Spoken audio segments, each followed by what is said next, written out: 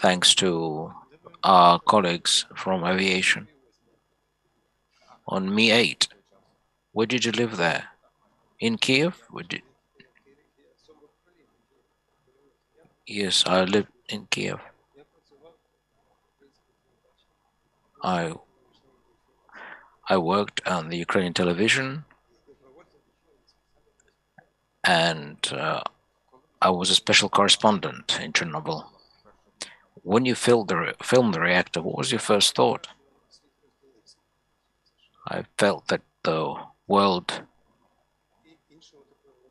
was divided to black and white.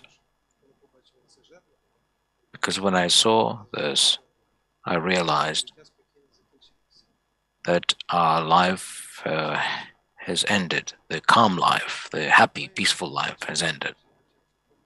And then the more I studied this problem, the clearer it became that things will never be the same.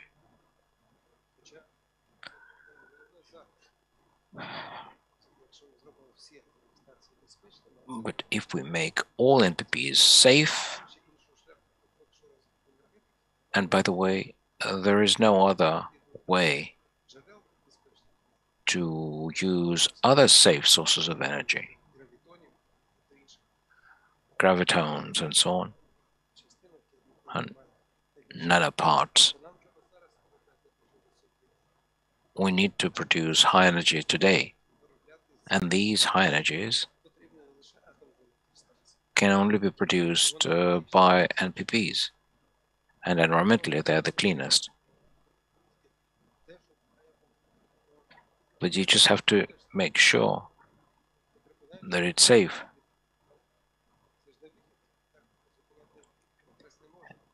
You can't stop the progress of technologies.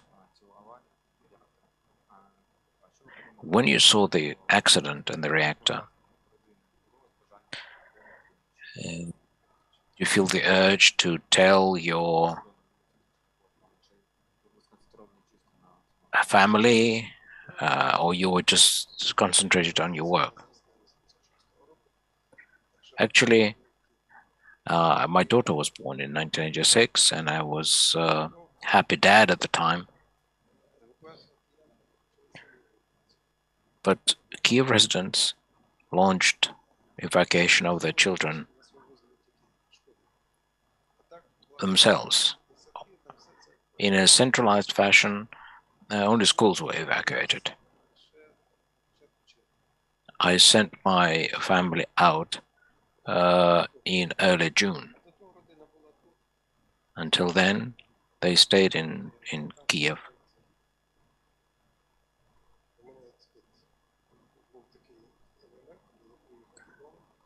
And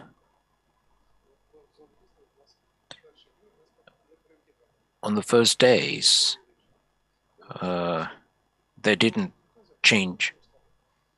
We didn't change before entering the zone into overalls. And my trousers and my shoes were taken away.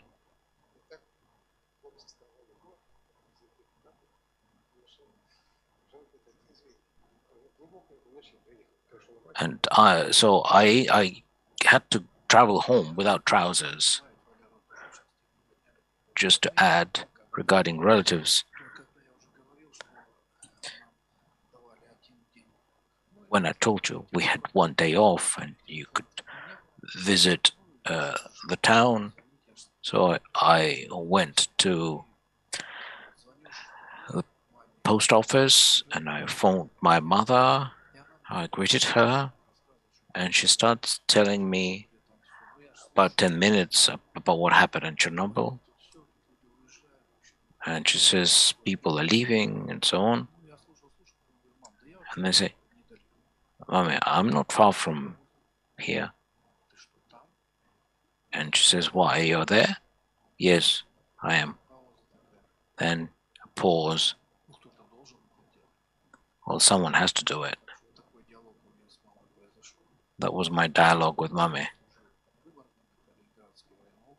And I was actually located near Vyborg. She couldn't know that I'd be so close to Kiev. And I've kept this souvenir. Who little knows, it's a sensor.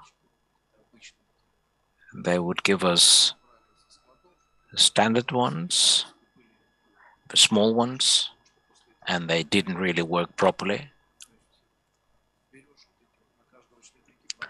But they would give 6 for each crew member.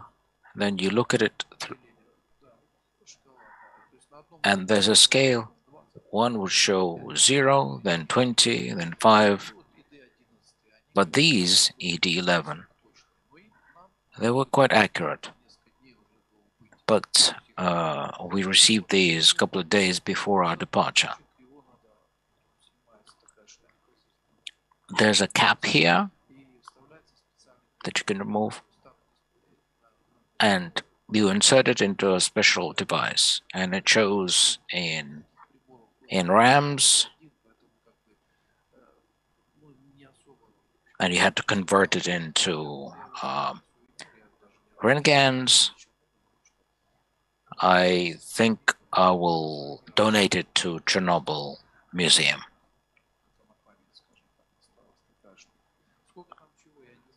Now, I don't know what it shows, because after Chernobyl, I never used it, especially in military units.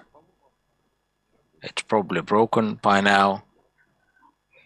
But these are the devices we used.